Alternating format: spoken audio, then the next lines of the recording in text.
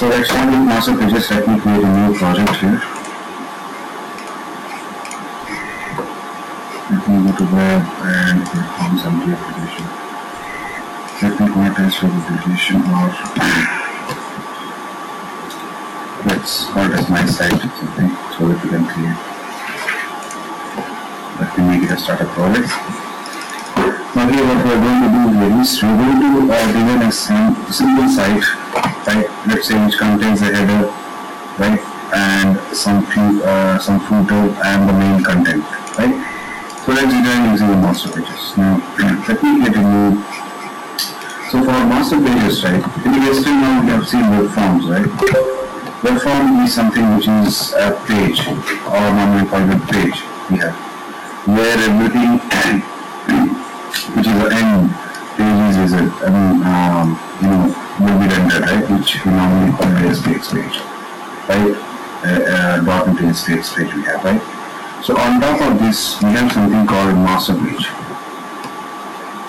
right? So whose extension will be dot master, right? So you can use this master page, right? Using which you can actually create a different content pages if you want. So let's check that. So first let's create a master page. Right, we can use an add. You can see here we have a master page if you want.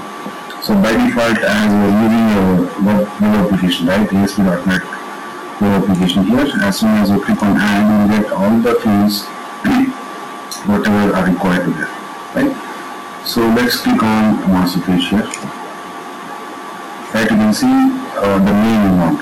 Now anyways, if you use site or site one, we normally use site or main.master, right? So let's use site.master. Let me click on OK. So as soon as you click, you can see you have a site.master, and by default you get some HTML code here. So we have seen all the directives for different web forms, right? Now for a master, we get a directive called master directive.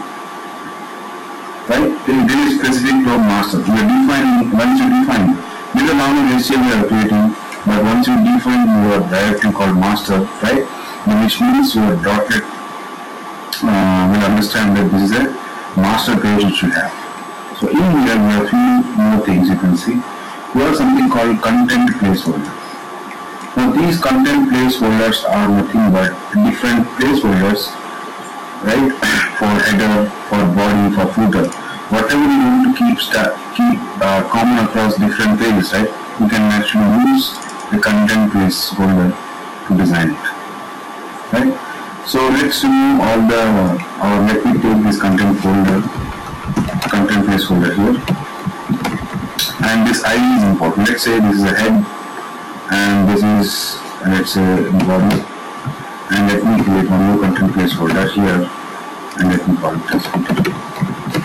So let's say I have three different contents I have. So here what I'm going to design is I will take separate divs for head. Let's say I have a div here. In this div I have head, and similarly I have separate division. So I'm designing my actual master page so that I can actually design the child. 1.5 separate div for my footer. So in between, let's put it as, let's say, a small break here for this, break here for this. Now you can see I've designed a simple master page where I will be designing head and I will be designing footer, and the only body will be changing across different pages, let's say. Right? Now in the head page, what to design? Let's say we'll have a small image first, an image, let's say. Fine. So in this image, let me just so here let's create a folder, and you can see you can add a folder called images, and let me add the existing image. Now to add any existing resource, right, you can just right click on the folder, go to add, and you have an option called existing item. Right, select existing item, we will go to desktop where I will select any of the image. Let me select this image. Now let's go to img and go to properties plus on F4, right? And go to source. Here we have a source. Either you can select source here, or if you already know that, you can type source is equal to, it will give you pick URL. You can click on that, right? Either way you can go to images and select, right? Now this will give you a content as well. And in footer, let's say something like, so this site is something copy, right? Copy it to let's say I'm just giving an example here, right? So this is a common footer I have where, so before and after this break, let's say I'm taking a horizontal route. HR means it will actually be a horizontal route for the page. Go to the and see how it works. Now this is a horizontal route. Now let me just move this bit smaller. Let's go to height and just say this is 40. Right? It looks a bit better. Now you can see this is a copyright. Now let me move this copyright as let me move the copyright style as text selected as style as right, so that it will look at the view. And let's say here, let's call it as a minimum height as some 100 px, right? And for body, let's say minimum height, which is spine, minimum height. Now these are CSS anyways. These are HTML designers website, right? Now let's say this is some 500 px and taking the body part, right? And error path, let's say we have a minimum height of again let's say 100 px. And if you go back here, right now you can see a decent master page created. We have a header, and this is the body part which you are going to use dynamically to run the body, and this is a footer. Fine. So this is about a simple master page we created with a simple image and all. Right. Now let's go back and see how to create child pages. So let's create these pages. So let's say we have a master, right? And let's create a simple page called home, right? I will say the home page. And let's create a simple contact something page, and let's say about page, right? And let's say something like to do this page, right? So these are 4 pages you have. Let's create this page, right? Now we have a master created. Now let's create home, right? So how to create child pages here? 2 ways. Here select the body, right click on this, and you can say add a content page, right? So as soon as you click on content page, you can see your web form will be created. A separate web form will be created where your main, you will see a master page file. This is important. So this is a normal web form which you have already seen before, where everything you will get a page directory, language, title, everything, where you can see your master page file will be linked to the actual master you have created, which is site.master. Right? And also all the content placeholders, you can see here, there were 3 content placeholders which we created, head, body and footer, all 3 got placed here. Now let's say we are going to touch only body part, right? Then let's remove this header and footer. Let's work on the under. Right? So this is web form. Let me just replace this to home, which is not home.expx. Now you can't browse your master always. So web form is the end page which you will be going to browse on. Right? So let's make home page as a static page. Right? And in this, let's create a simple div, and let's call it as a simple. This is a home page also. So let me go to styling of div. So these are HTML part I'm styling. Let me select some CGO font size. Let me make it as X large something, and color let's make it as blue. Okay, and that's it. This is something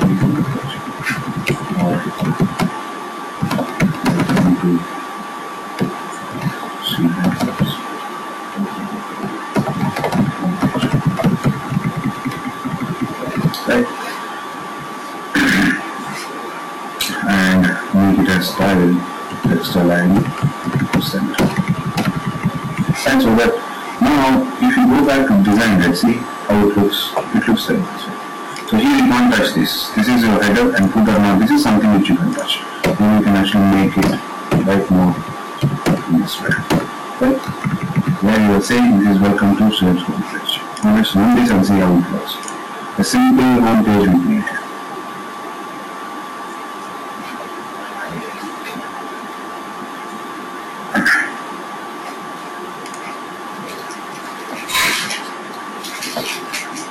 You can see these simple homepages. Here you can see there is a footer, right? Header and body. Now let's make it more concise. So after this header, let's create a simple row, which is horizontal row, and let's make it as 300 pixels rather than 500 pixels. Let's refresh this page. See, a simple page. Let's say this is not 100. Let me make it as 50 pixels, right? So it will be more concise. And let's make it as 400 pixels for height. Right? Now you got a decent page. You have a header, you have your home page, and you have your object.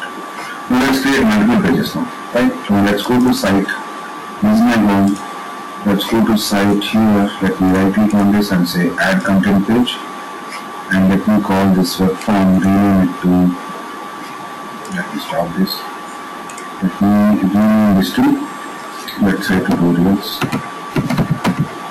.asp, and let's say I'm going to take this out and let me copy this source maybe, but this I will say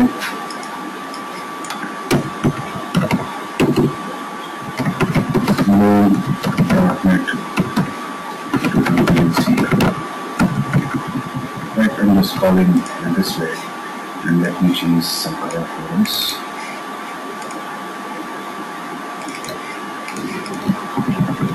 And here you can actually look something different here. Now we have tutorials here. Let's go back here and create one more page, right? And let me rename it as, we created a form 3, right? Rename it as about page. Oops. About page. And let me remove our header and footer and just copy this div.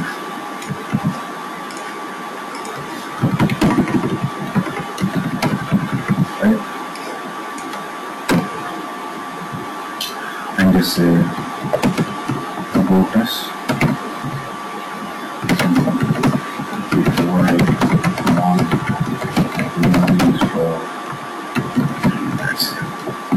Right, and just change some color for this.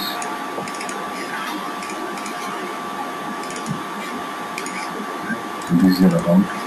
And let's create one more page here. Add content page. And this is your web form 4. Let's rename this to contact. Right, so this is your contact page.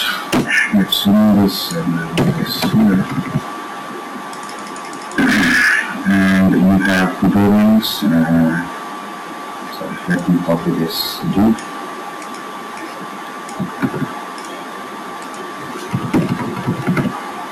And let's say something contact.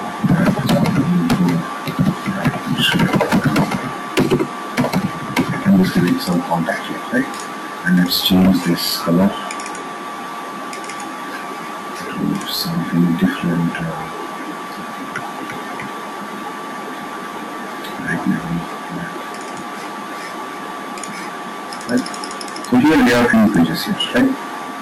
We have a contact, we have a home page, and we have something called different pages here, right?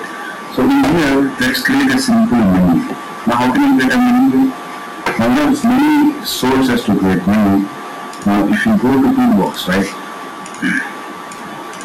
So in the toolbox you have sitemap, right? Different navigations you can see, you have different navigations, you can see this menu option, right? so in this menu, we can actually drag and drop this menu and use it. So rather, let's see how we can actually create our own menu. So in head option, right, let's say we have an image, and then let's take an example of creating a menu option. So here, let me create a simple table where I have my DR for, let's say I have a TD. So where I will have this image part, right, and let me take one DR, right, where I will have multiple TDs, right. So this will be style, let's say flow, right. So here, let me create multiple anchor links, right. So let's say it's home, and I have texture. You can see when I do this, I can pick something. Let's say MTG. Right.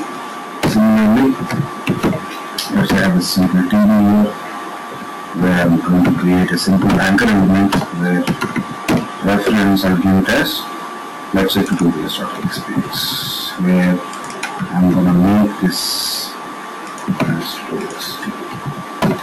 No way, I mean, this is actually, if you want more section, right, you can actually think in this way. That you have a simple table. Table is a simple table which you can see, and here is row, table row, and TD is a table cell, right? And you can see in separate row I'm creating a menu. In each studio I'm creating each link for home, for tutorials, right? Let me create a new TD where I'm going to create one more anchor, and let's call it as H2 contact. Let's make it as contact page here, see. And I'm going to let me make it as about. Something about it. So here is simple menu. You can see here we have a home, right, tutorials, contact, and about. Now, it is taking this here over here, right? We can actually move this to two different things here. Go to source. Let's say this is one table and this is another table, which you can make if you want, or else you can actually keep this as. So we have something called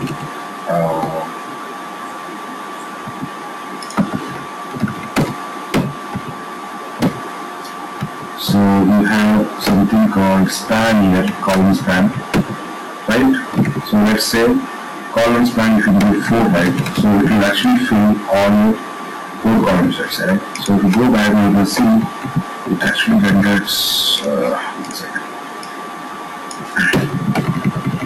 So let's do one thing, let's actually create this in 2 different ways. Here I'm creating a table here.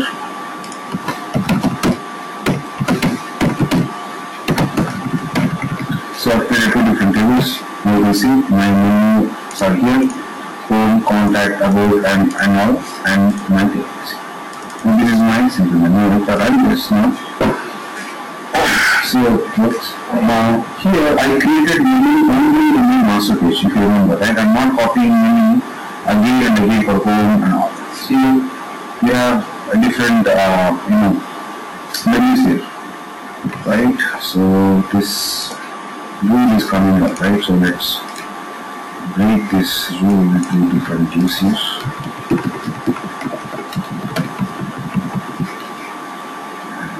Right, and just say, let me call margin right as something like 50px. Should look good now. So let me go back and refresh this. Okay, now it's much pretty good. So now you have simple name of cell, right, and you have a simple menus here, right, where you can see that all your things here are in place, right, home, tutorials, contact, and about. And anyways, you can use some that everything you can actually design. Now click on home, you can see it's at home. Click on tutorials, see more tutorials here. Click on contact, about, contact, tutorials, and about. See, what you're doing is you're keeping your footers and everything common, right? But you're actually making your pages move here and there. Right? Now you can see even you can actually make this, which is your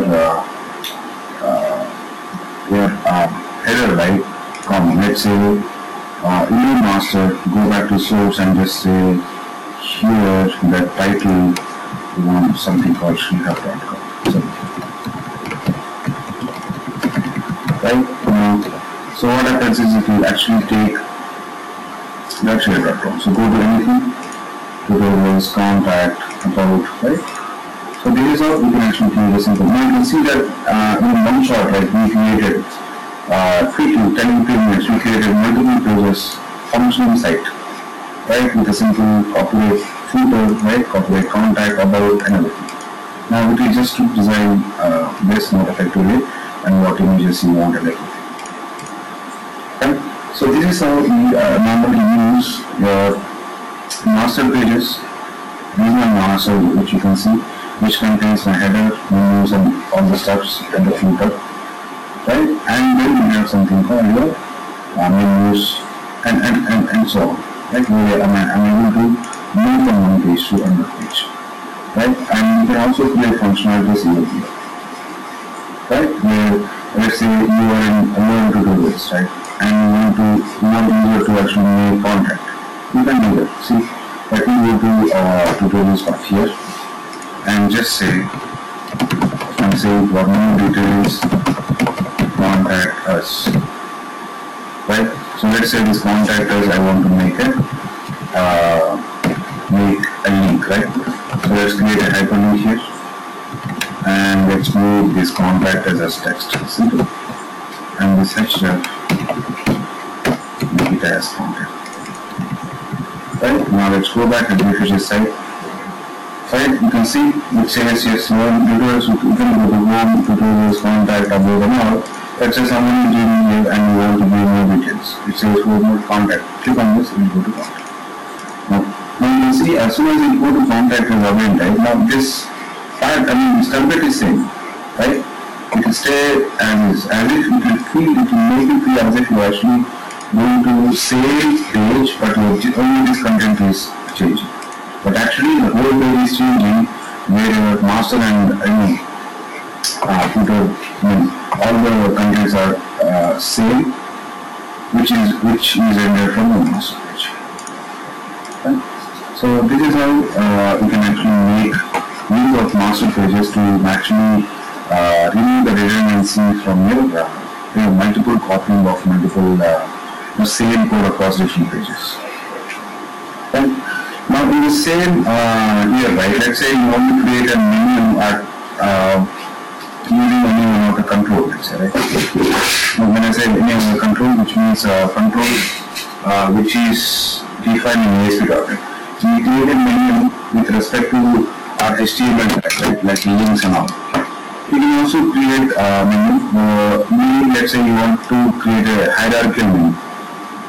So what I mean is, so let's say in our body content, let me take, again I'm making changes in site master here, if you can see, right? Where I gave the height of this, so but my body content and the menu part, I want to keep it aside.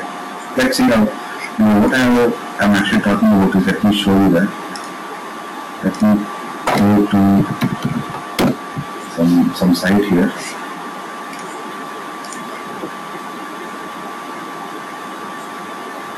So here, let's say you have a site. Now, when I go to tutorials, right, I have a menu here. I have a menu, again I have a menu, sub-menu. When I click on this, let's say you have a side menu, right, where someone can select. Right? But anyways, I'm actually using some advanced jQuery or code for jQuery menus and all, but that's fine. But we'll see how we can actually use, our .NET controls menu to just create a side menu and navigate through different pages. Okay.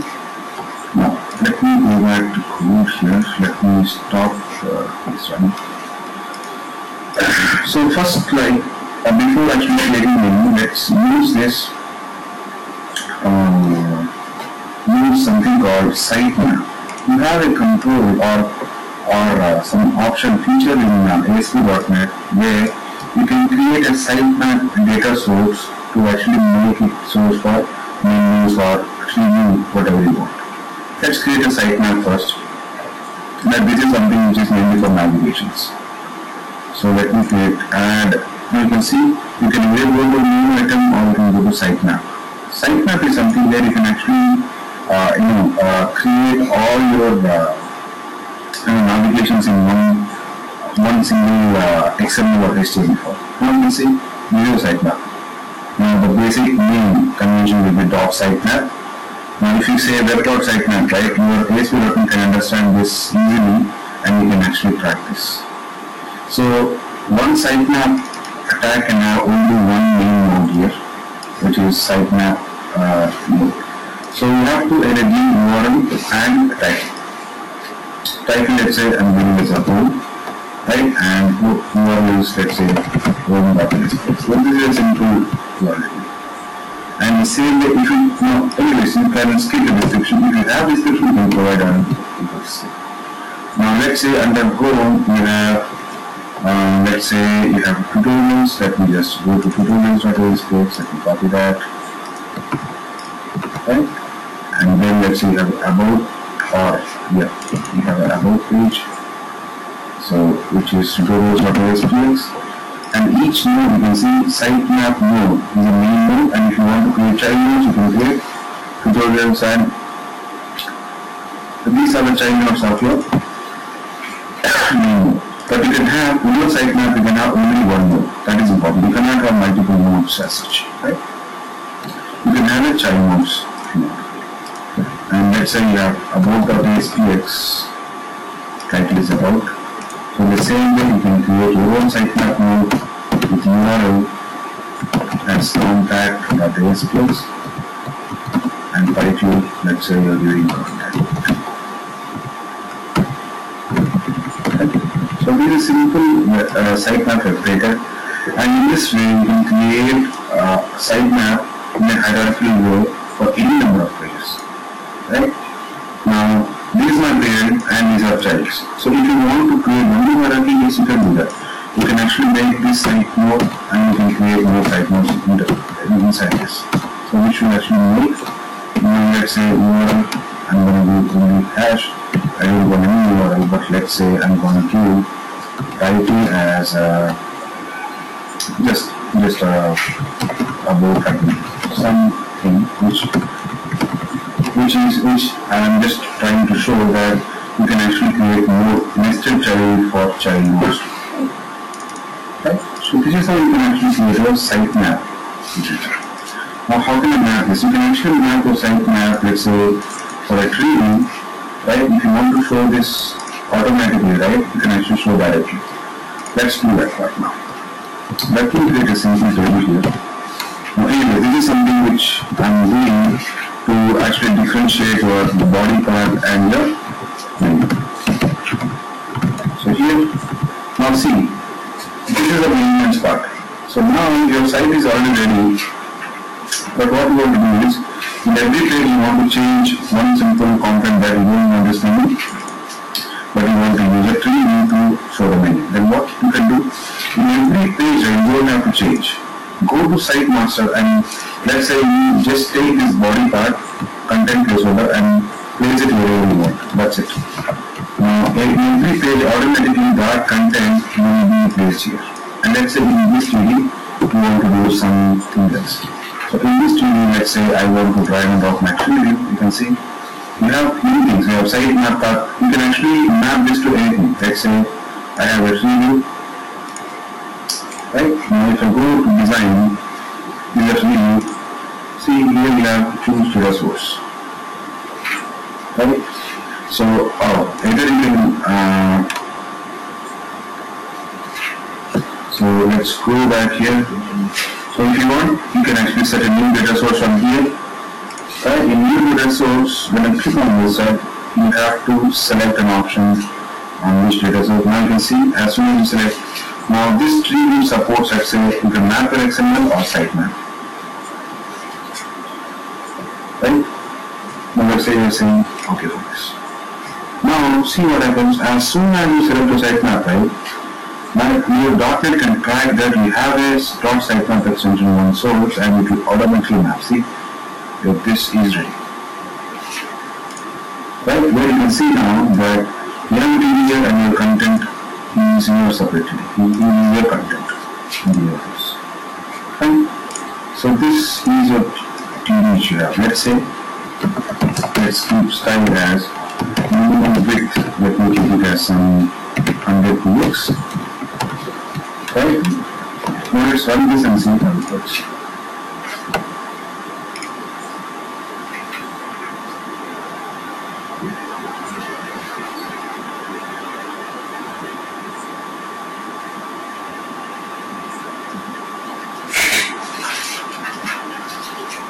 Right now you can see these are different hierarchies we have, right? Click on contact, see, where's the contact.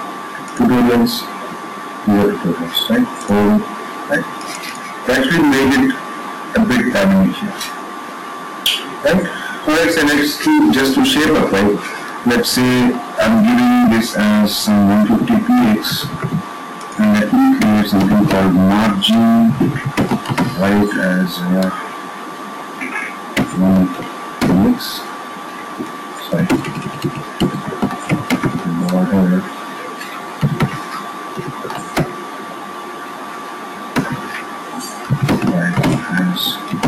solid. Let's see. So let's refresh this. Right? To just differentiate. Now you can see a big differentiator. But let's take more and say border width is, let's say 1px and border color as, let's say, let's take something orange, right? And for this to be, let's say style is equal to margin, let's say I'm taking it as some 20 px. Right, now let's refresh this. So now we'll actually get a simple hierarchy. Now we have a simple page. So anyways, these lines, why they are getting this? Because you are actually taking it, we have intentionally done it as places here. You go to home, go to tutorial, see, go to about, go to contact, right? And here your about will not be there because we are actually making it as a hit, right? So do one thing in your about, right? So let's go to sitemap, see, if you want to change anything, you can directly change it here. Let's say you want to remove one link in under about because you don't have this about admin here. In all pages it will be changed. Go to home, see, as soon as I refresh, everything will be refreshed. Look about now, this is clear, more clear now. Tutorials about home. So this is something which your sitemap which you can directly map to details over here. Fine.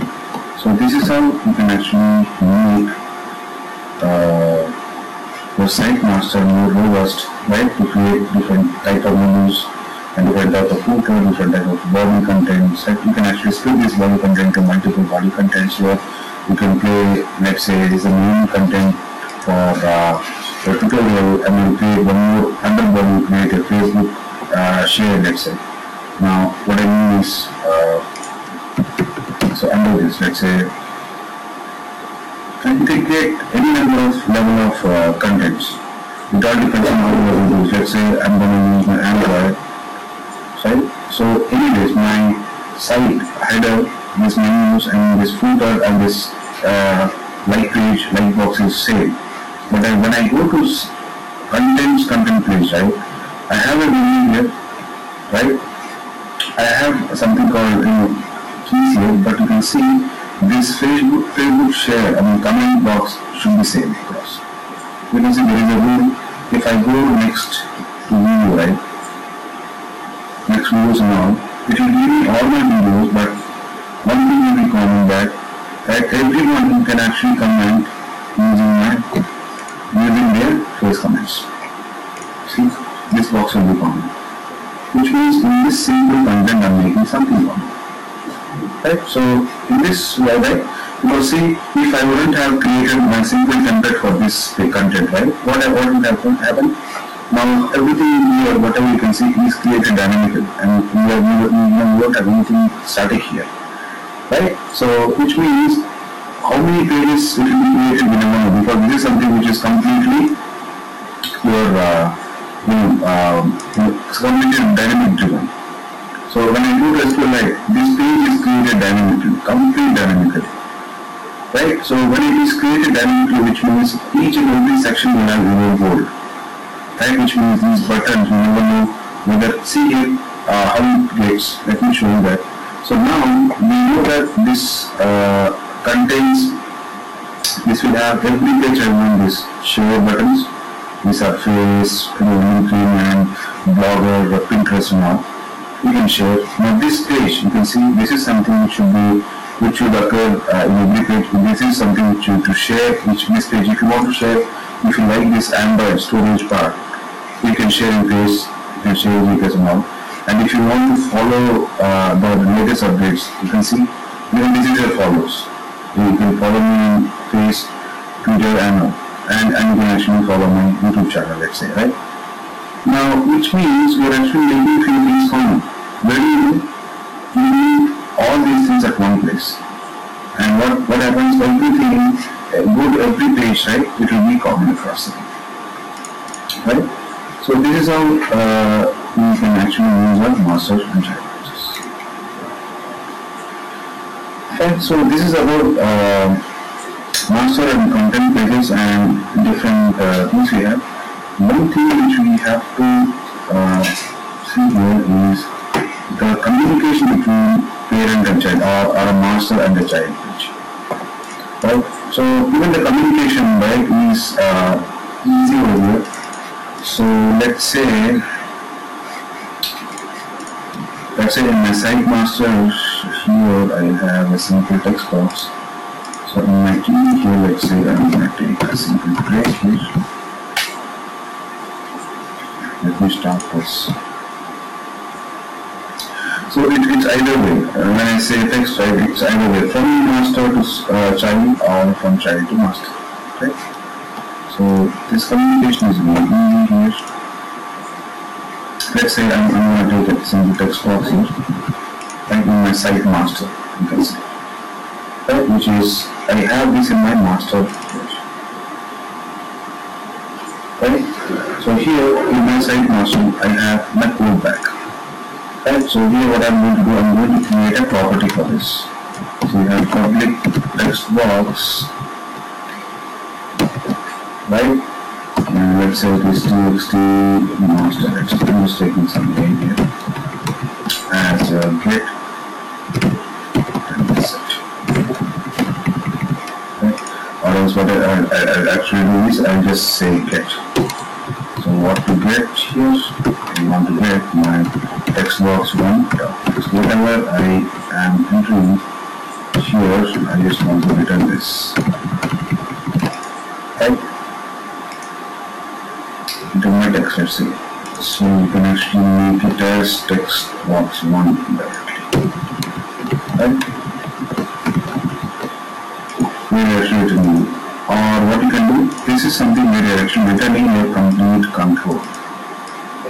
Right? We'll get the object of this and you can actually set. So let's say in one of my maybe home, right? In my home here, what I can do, I will take a button. Maybe I'll take a simple button here, right? And a simple label here.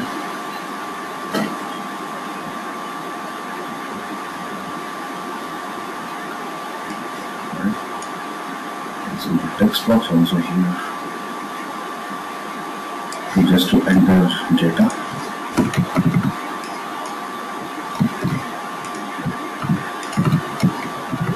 Right now in my view where I have these, right, so only thing is that whatever I enter here, right, should be visible to my page, child page, and also my master, let's say, right. So here let me go to button click here. Now here whatever you are entering in text box, anyways, this label is something which can be easily accessible because this is in the same designer page. Dot text. So what I mean is, let me run this.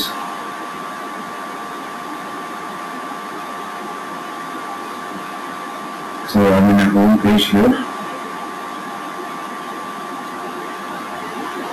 Now here when I run some text, so let's say I click on button, I know that this will be populated, but how can I actually make sure that I'm communicating to master page also, right? So let's see that part. Now here, what you can do, we have some property called master, right? So this master will actually give access to your master page, but as of now, we don't do that only in design of tool.aspx. I know that my master page is the site.master, but I have to make sure I'm using site master. So we have to typecast it with the actual name, which is site. Now my site master is ready. Now if you go back here, now you can see txt master. Now this is a property which I have created in my master page. Now you can actually say that text is equal to text box name.text. Now this is how you have to do it. Now each home page or any page, right, we have their own master page, right?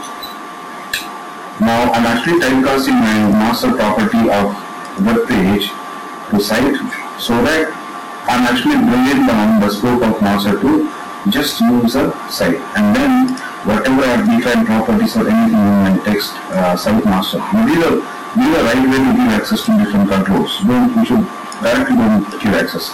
Or you will not get a direct access to anything. You have to provide it, right? And now you can see I'm setting it up. Now let's run this and see how it works.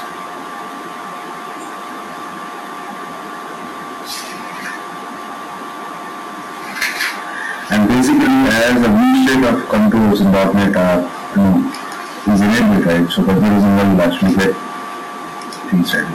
Whenever you click on this button, you will see you're actually communicating to your master page too.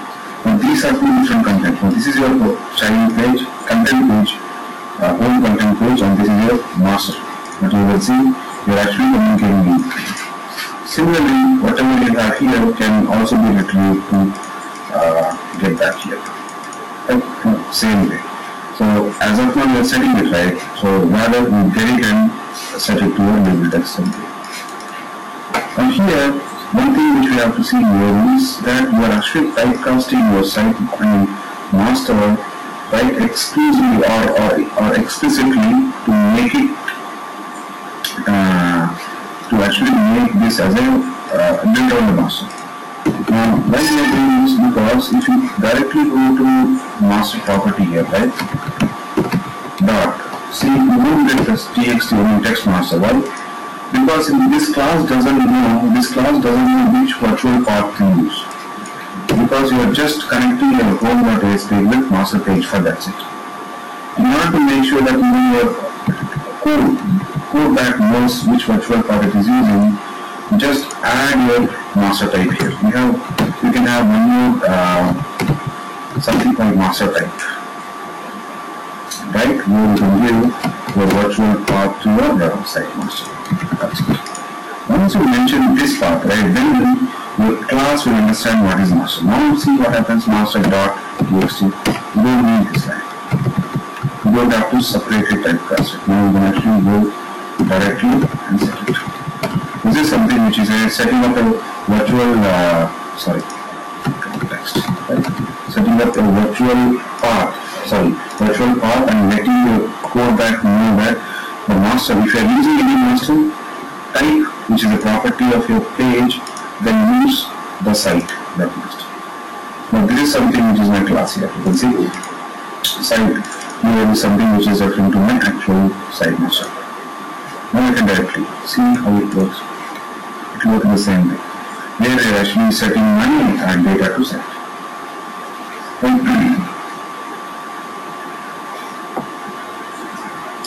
So let me open up now. So let's give some clicking on this. So you see, it is completely child as well as your play. Right? So this is how we can actually work with master childs and communication between these two. It can be, we are actually talking only about control type. It can be any object transformation from master to child will be done in the same way. Give access to a master type, which master type you are using, and your code bank will automatically understand, right, which master you are using, and you can actually play communication. Right? So this is how we normally work with different things in master child and different concepts of master child and across communications and all. Right? Now we are actually using encapsulation here. Right? We're actually using some encapsulation. So whenever you are working, like tomorrow, if you have to change your control, you can change at one place. And if you're using this text box property, right, at hundreds of pages to set, right, you can just change if you want to change the control. And that's it. It will actually make use of that opportunities. That is the main, use of encapsulating your data. Right. Now this is about master things and different concepts, new sitemaps and navigations we have here. So let's move on to the next topic, or rather last topic of ASP.NET, which is one we'll see about the main and complex control which we have is a Gridview.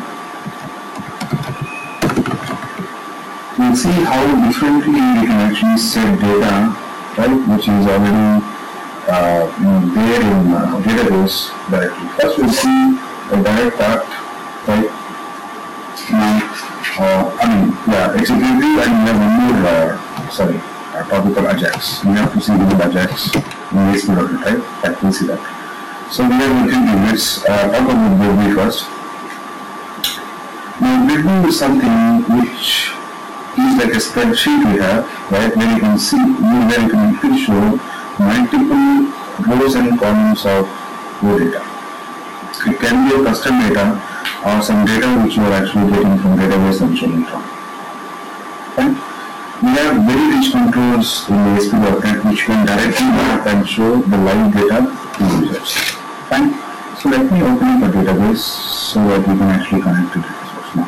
So this Gridview is a separate control in data part. So let me just do that. And let me create a new, let me close this. Let me create a new page in my site itself. Let me call it as a separate web form here and call it as web form.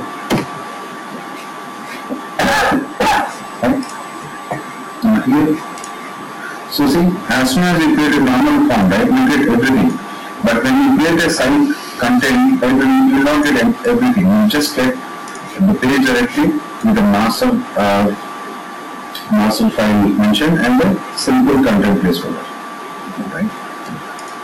Anyways, so here let's go to something called data, and we have something called Gridview. See, as soon as you have a Gridview, right, it will actually create a simple spreadsheet for you where we have many properties. We'll actually see all of them. You can have auto format there. By default, ASP.NET provides a default settings to a grid, right? Different CSS and cascade styles for grid actually. Right? Let's add some colorful one. Now this is a simple format which you'll be getting once you get the data. Right? Now here you can create columns where you can actually add your own columns, and here we have column types, which type of column you want. But normally, let's say if you are actually looking for some bound field, right? Now this is something which will be used, which will be bounded to some database actually, or a dynamic field or an image field or checkbox field, right? If you want to add manually. But if you want to add something from database directly and tag it up to grid source, right? We'll see that part. Now here again you have a data source which you can actually select, right? And when you select this data source, right, it will actually give you what different data or what different things it supports. Or else if you know that you have to create a SQL Server source, you can always go back here and we have something called SQL data source. Right and drop. Right, you have SQL data source here. Click on this configure data source and you can give any connection. If you don't have a college, let's say I want this table to populate my students table, which is in students college rates, right? Let's connect that.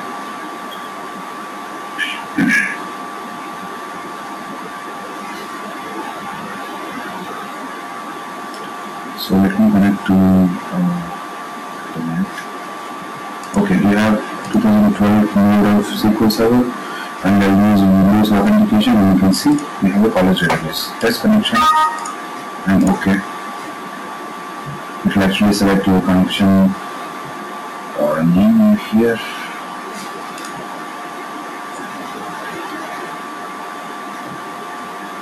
Yeah. We have your data source catalog as college and indicate security too because we're using Windows authentication, right? Click on next. Yes, I want to save the connection string, right? And you can actually test your query if you want. And before that, let's say this SQL data source is mainly for my students, right? Now you can actually name this, or you can always select your SQL statement or SP. If you have a SP to select, you can go with that, right? You can actually build your query itself. Let's say you want to generate unique across date details or order by. This is the multiple stuff which you can select for multiple data sources. Click on next. Test query. Yes, you got all the data here. Finish. Now, as soon as you finish, now here your data source is ready here. And whenever you change any column or anything in your database table, right, you'll always can change. Refresh here. You won't have to remove and add again. Just say refresh schema, or just go to configure data source again, right? Which will always give you. You can actually change things any time you want. Right, now your data source is ready. Now go back to your grid. Click on this and say, now your data source is exposable, right? Click on this. Now see, as soon as you select, it will get things ready for you. Anyways, by default it is not showing the right data. It will actually show the pattern how it will be visible. Right, so first like run this and see how it is working. Let me make it as startup page. So here let me go to college database and open up the table. Let me select some data here. So this is your page. Now you can see this is your simple grid. They are actually showing data from database on a page. Okay. So this is the data page which you created and actually making it work. Right. So this is again a dynamic. It is not something which is static. Now again when you refresh it, right, it will actually hit the database again to get the right data. Now here, let's say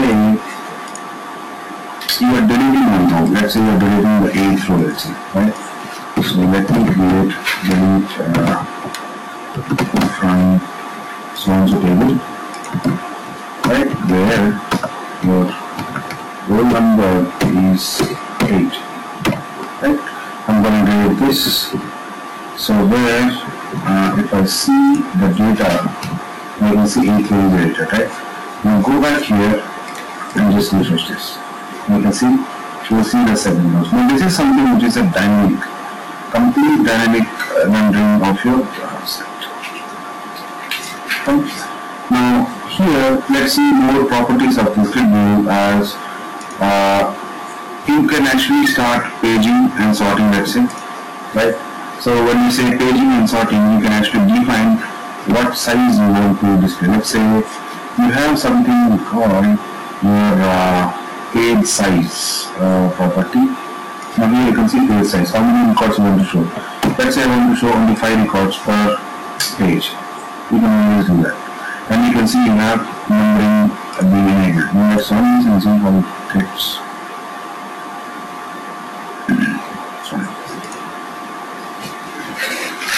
You have many properties here which you can actually bring down to any level. So let's see here. Now you can see you can actually move from page 1 to page 2 now. Right? So here you can actually sort. Let's say I want to sort my page next one. You click on this, see, it can be sorted. Click on phone number, sorted. Create date time. Right? And if you click on this, right, it will do once ascending, and click again, it will do descending. And your page will automatically change. You can see 76432, right? And when you click on this, it will show here. Similarly, if you have a student, 2, 3, it is selecting based on student name, right? Now, the paging will be done as a true data, right? Even if you are on page 2, click on phone number, you can see it will be sorted first, it will come to page 1, and then you can go to page 2. Now, this is very handy to use it. Now, let me select this and go to source, see what happens. Now, in source, see, this is something which completely is auto-generated, you can see. You can see the columns are bounded here, right? So why it is bounded? Because we are using my SQL, data source ID is SQL source ID here. Now this SQL source, SQL source, data source 1 is nothing but here. SQL here we have created a data source. Now we have all the connection strings and everything, and we have a SQL command being created, right? And in this SQL command we are using sortex, the actual data field, row number now, right? So this is something if you are in more towards HTML way, right, you can always do that. If you want to change data, you can see for this is a data field, this is a direct mapping. This column should be this should be same as your column here. But your header text, yes, you can always change. Let's say full space name and address full space and create data now, right? You can change in this here. So when you run this, you can see headers differently.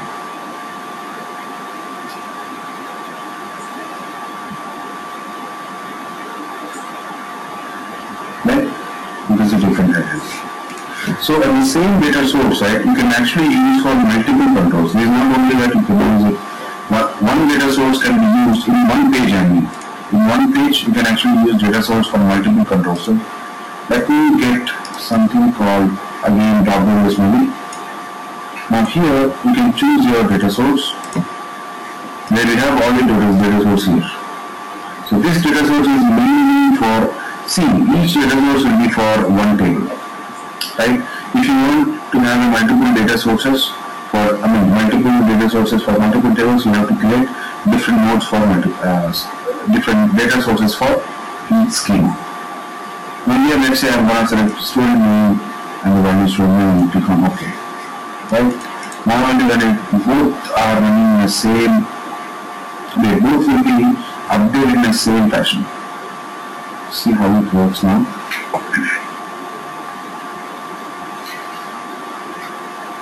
See, all the details, whatever you can see here, I can see it in the same. So let me renew this paging for this so that we can actually see it much better. Paging here. So let me do this. What I'm going to do here is I'm going to add one row here. So I just script table as create to or select to here or insert to basically. Right, let's say you have a roll number, some 10, student name, let's do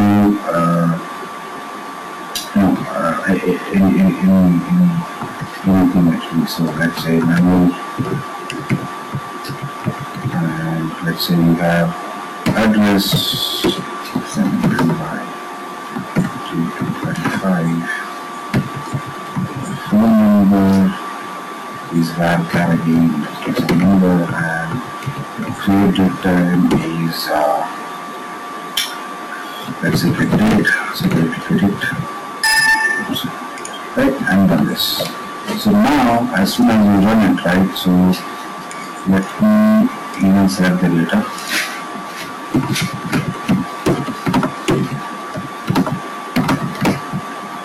Right? You have some row with row number 10, let's say. Right? Now before actually refreshing, you can see there are 7 students here and we have 7 details here. Let's say. Now once you refresh, so you got one more manual and you can see it got added.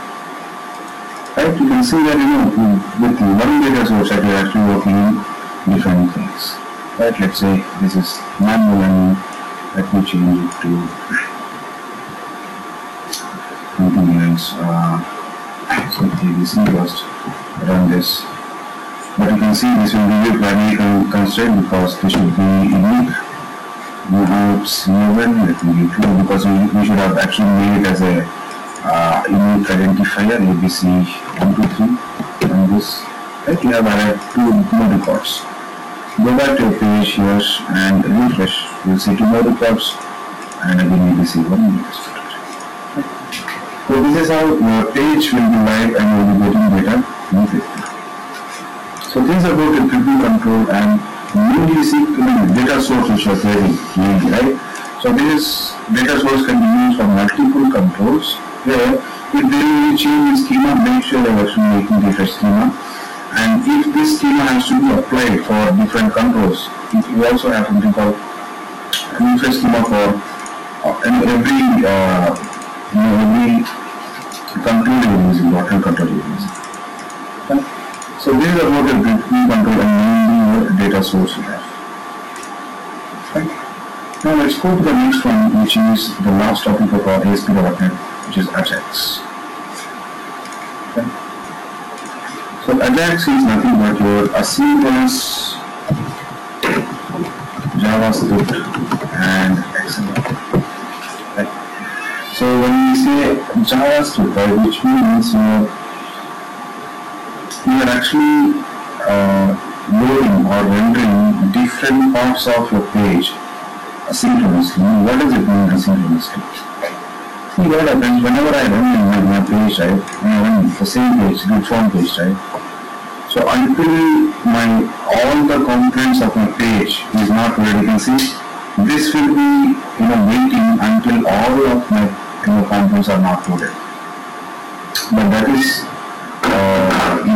not correct in terms of if you are actually creating a new page which contains multiple sections of components, right? Let's take an example of creating a site or some site which contains dashboards, right? So in that dashboard we'll be using so many components which will have a rich controls to drag data, do some operation. That operation may take much bigger time and then you're entering into your invoice, right? So if you're doing that right, now if everything, each and every component, let's say there's a grid, there's a combo box and we have 10 different controls, all are loading at once, which means all are loading sequentially, then your page loading will get delayed. And no user will like to actually see site which is rendering so slow because of the backend loss, right? So because of that, we have something called AJAX. AJAX will actually make different components of a page render asynchronously. When we say asynchronously, which means whatever component is done with loading, it will be shown. And whatever component is still loading, it will still be on a wait state. Right? Let's say if you have 10 different positions, or we will see that how it actually works, right? It helps how to actually make few controls work, right? We can always make that, but in fewer sections, like if you want to build, let's say in your dashboard only one section is calculating index of a market and it may take some time, then all other components will be loaded and only that particular component you can actually make it as a thing. But this is something which you can actually use in AJAX, which is a asynchronous JavaScript and XML. Okay. So let's see a simple page here. Let me create a simple page web form. Let me try it as AJAX. Okay. So in here, so let me take few controls.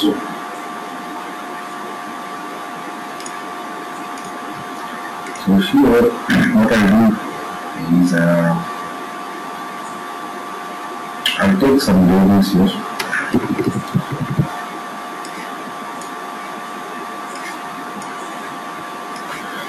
let's say I'm going to take some 3 labels, right? So initially I'm not going to use any AJAX or anything here, right? And then let me take a simple pattern here. So what I will do is, let me go to home back. So in here, let's say I'm gonna use my local one.text. All the controls I'm going to use some date time to map all 3. Let's say we have a label 2 and label 3 also. Okay. So this is a simple example which let's watching us now.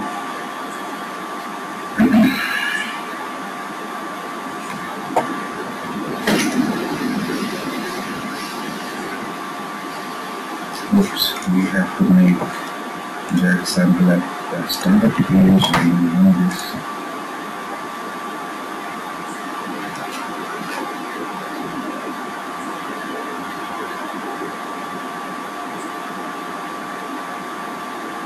Okay.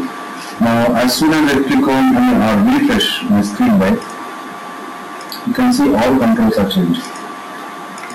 And also when I click on this button, right, so you can see that everything is changing because we know that all we are updating in the same mode. I'm not using even the postback keyword anyways, right? So what happens here is, let's say in my even if I'm using if not in postback,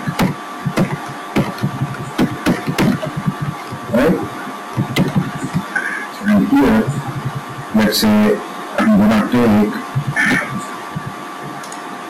let me just go to button, and in button click what I'm doing here is I'm just trying to make my label, let's say I just update label one.text to something called time.now.text. I just want to update this now, right? Let me run this.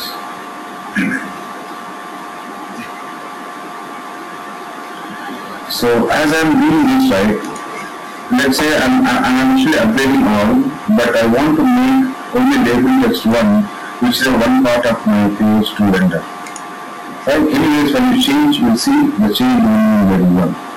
But you can see that the complete page is loading again. And as of now, you can see a minimal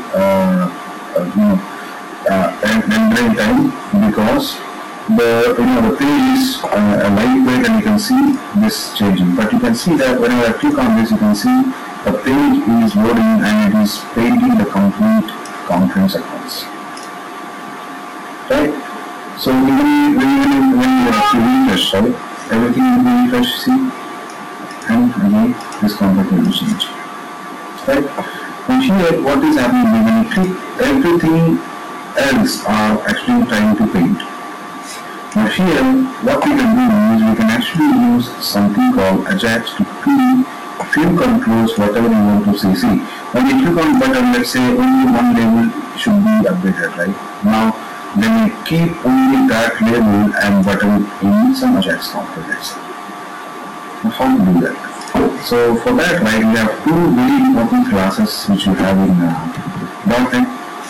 If you are using 2008 and above versions, you have direct AJAX extensions here.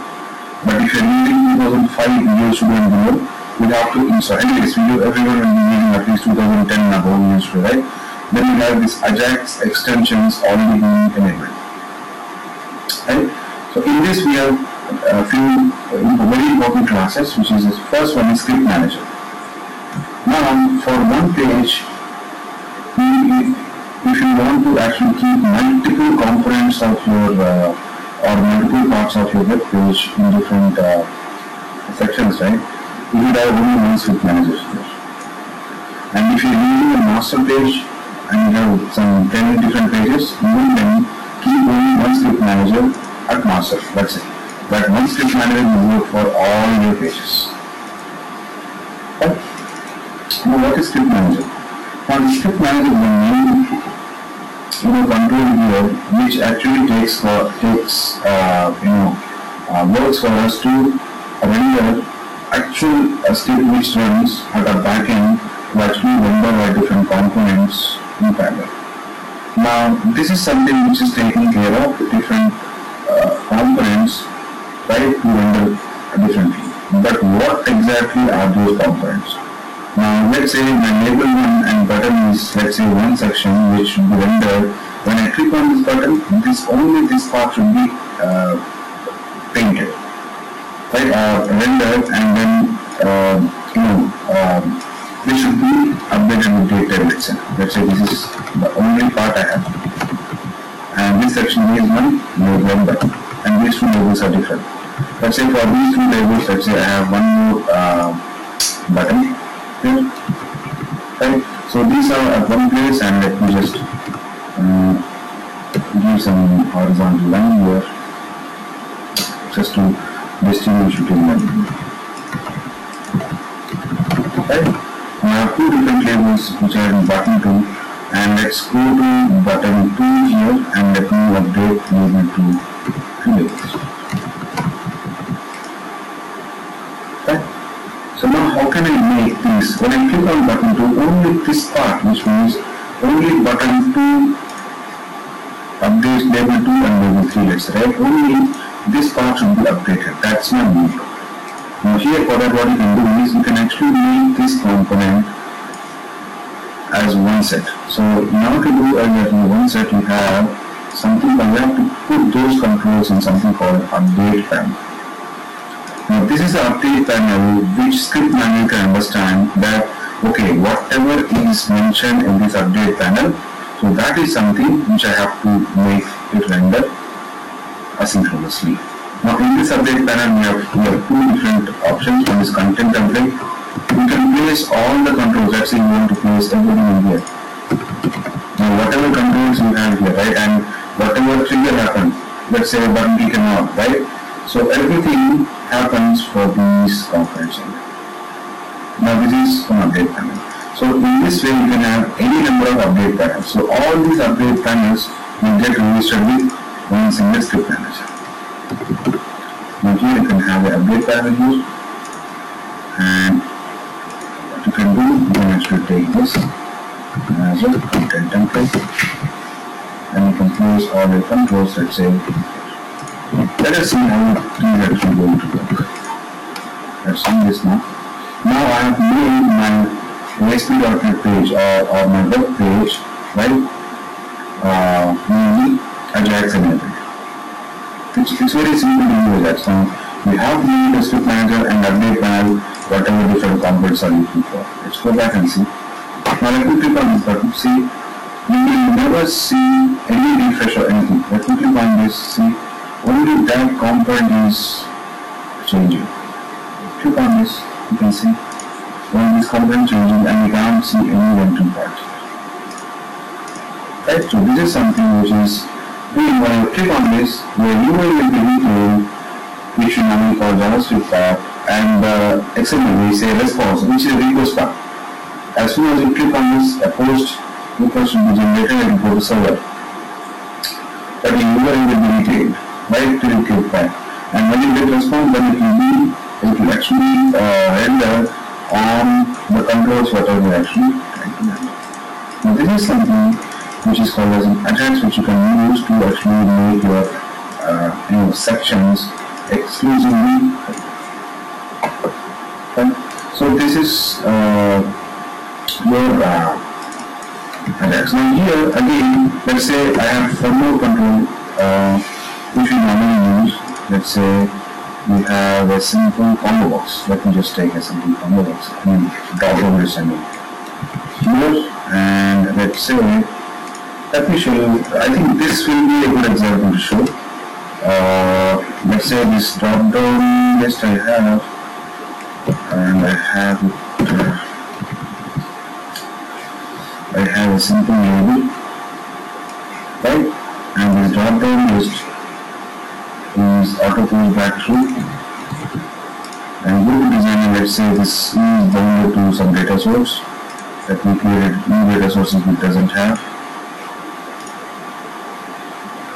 college connections to. Next, let's say it's a students or students here. Next, test query, finish, and I'll be using student name here.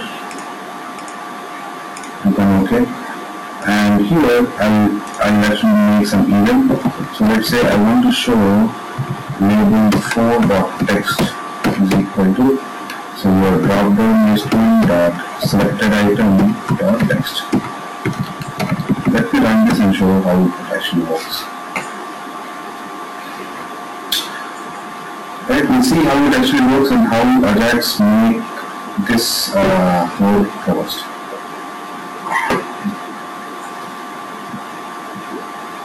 See, when I select something, right, see, my complete page is refreshing. All my controls and everything. But anyways, when I change this, only my label is changing, even if some other, so not value is not changing, but you can see everything is repainted. When I select something, right, everything is repainted. Now in this way, see, just imagine if you have different controls of combo boxes in some page dashboard and you have many different components, right? Now which means everything will be refreshed at once. And keep on run, refreshed, right? Now which means this is not the right behavior which I want, let's say. Right? When you think of it and just keep it there, okay, I want to refresh my drop down list to be, whenever I change my drop down list, the pullback should happen asynchronously. So for that, what you can do, you can create an update panel again. Take an update panel and you can actually keep it. Take an update panel here. And no update panel, let's say you want one content template. We'll come to the second one. We'll come to that. So let's say I'm going to keep everything in. Right? Now let's see. Now again, it can be any number of update plans I'm using, but all the update plans will be registered with one script manager. Right? So I'm running this stuff now. See, when I change, see, only that part of the label. I'm actually changing this part, right? It will actually change only that part. The complete page is not being rendered, but when I click on this again, only this part is changing. When I click on this, only this part is changed. Similarly,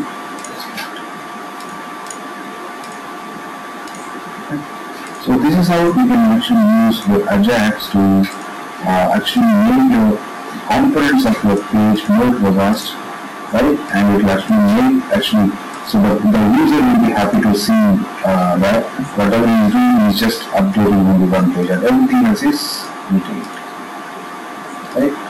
So this is something which happens mostly for pullback, right? And if you refresh things again, right? Once you refresh, obviously all the data will get insane, right? There's really AJAX is for when you are doing some pullback event, right? Now I'm doing one complete page of refresh. Normal behavior page is to get refreshed every time you get a single response updating one label, right? Obviously it will repaint your page, but AJAX will make sure that it is actually rendering only the part whatever you are actually trying to update. And this is something which is about AJAX. Now here, one last thing is, let's say, what is a trigger? You have something called trigger in use. Right? Now let's say your drop down list is outside your control panel and this is affecting multiple things, let's say. Let me take out this and right. Now see what happens. I just kept my label in update panel, but my drop down list is not in this update panel. It is not in any update panel, but it is out of any of the update panels. Let's see what happens.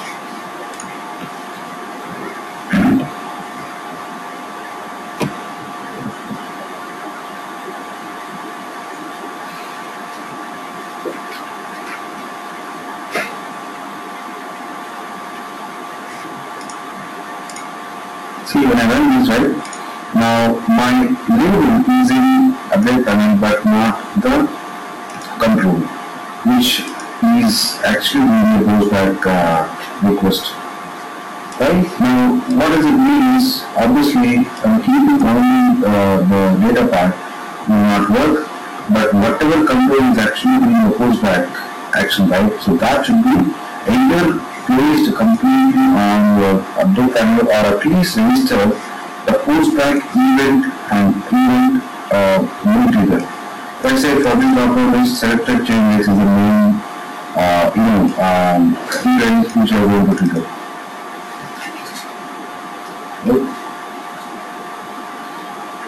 So here what you can do, in that case, you can use something called trigger. So trigger is, you have triggers where you can have something called async rollback trigger. Let's say for which control you want. Let's say I want it for drop-down list. And you have to do event name. Right? Now event is your select index change. So we can go either way. Now, at least if you haven't provided a complete control in here, at least you can provide a trigger so that whenever you do some action here, right? Some action, it will actually take that action as a update, async action, and your actual processing will be done by the AJAX components. Now here, let me run this and see how it works. Let me stop it.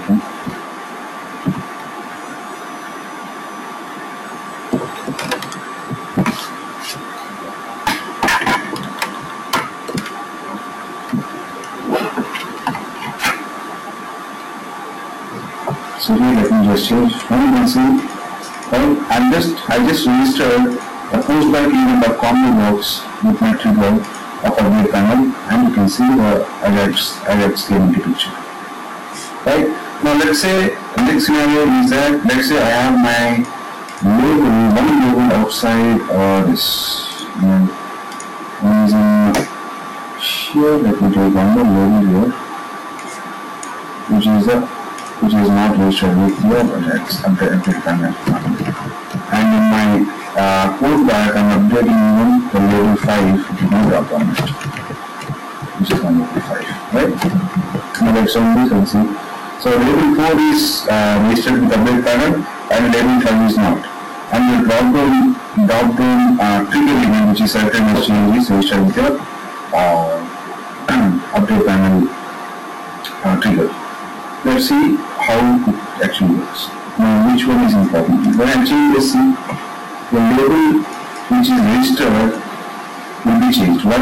Because when I change this, I know that the trigger is registered with the update panel, and in that update panel, whatever are registered will be updated. If that update panel or if that are registered with any one of the update panel, it will get updated. Otherwise, it will not. Even if you want to update. Because that is how it is going to work. If you want to actually update this level 5, make sure you are registering it. Right? Now let's see how it works.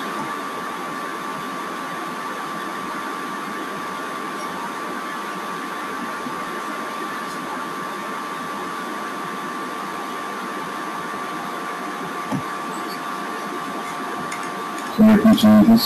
You can see both label 4 and label 5 will be changed automatically. Right? Sign again.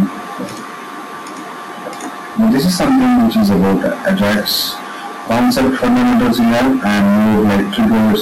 So in this way you can actually work 2 ways. One complete control content will be in one update panel and everything will be separated. Right? So sometimes what some sites do is, so they keep update panel directly to your master page, which means the site master is there, right? So here what some people do is site master, everything which is in the body, right? This content page body will be placed under one update panel like this. So let's say, let me just show you the site master now. Let me take this home and start a page, right? So in general, when I run this, right, see how it actually renders.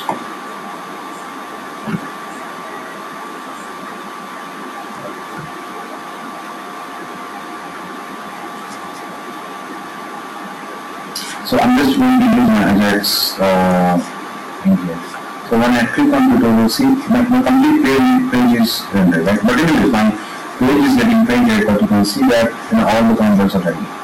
So let me keep this in AJAX and see how it works. So both my, let's say, menu options which I have in here, right? Which I have my head, right? I have this main view. This is the main view I have. Let's say I want to keep all this in my AJAX. So here, let's click on script manager. My script manager is in. And let's take an update panel right where all my content will be. So let's say here we have a content template, which means you are registering almost a complete page. Right? When that happens, everything you are actually keeping in one update panel where all the controls, all the triggers, whatever you are doing will be registered. Let's run this.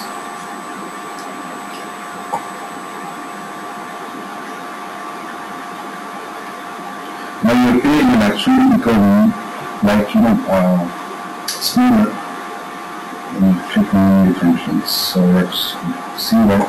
When I click on tutorials about, right, you can see things moving in parallel.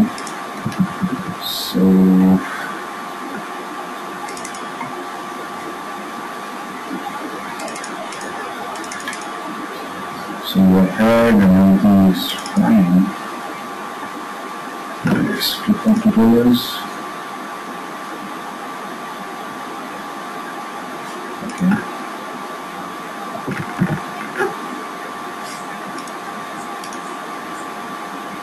It should actually move smoother because we are using one script manager and we have an update panel for all the views. Right.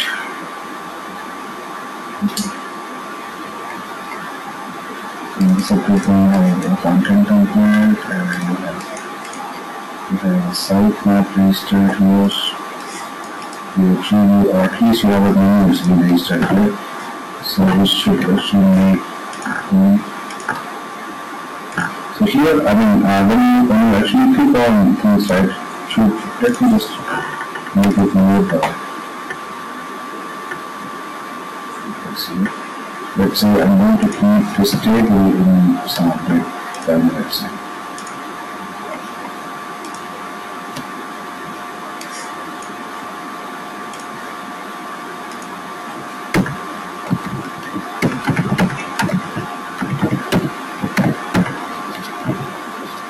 Right, so this is the table where I have all menus and everything.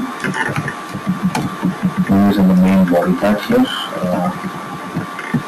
Let's check out how it's going to work here.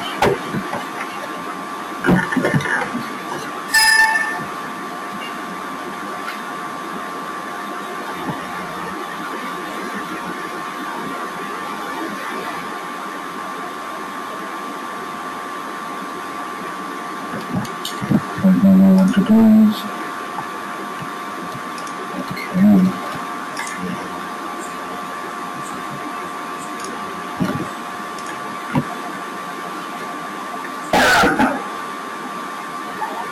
So everything I need first.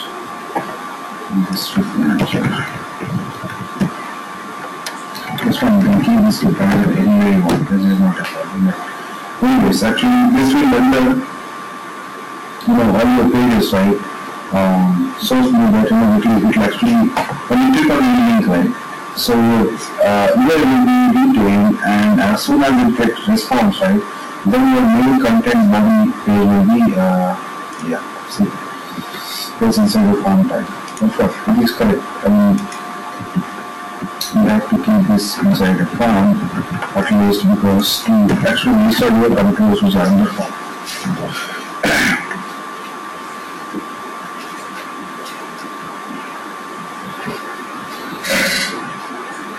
will see the action happening parallelly, right? Not with the complete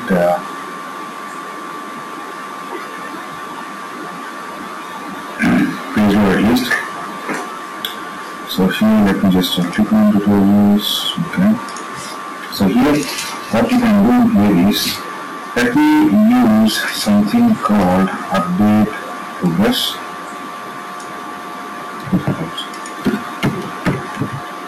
So update progress is something which will actually make progress template to have.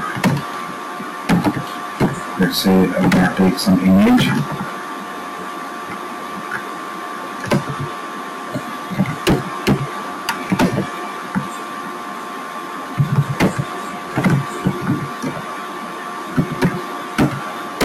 Let's take it forward. Let's take an image. Done this. So normally this is something where you can actually keep some images where which will be like moving, which will say something like loading, the page is loading, please wait, right? Which will be loaded asynchronously.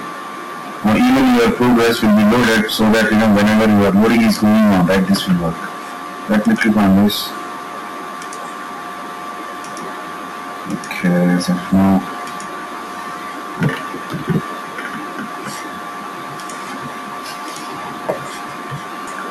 the AJAX which you have, where you can actually use different update panels, sweep managers, triggers, right, or the multiple controls part, or multiple components you have, which is component is like a set of controls you have, right, and you can actually make it through that. Okay. So this is about AJAX, and this is what we have in ASP.NET content.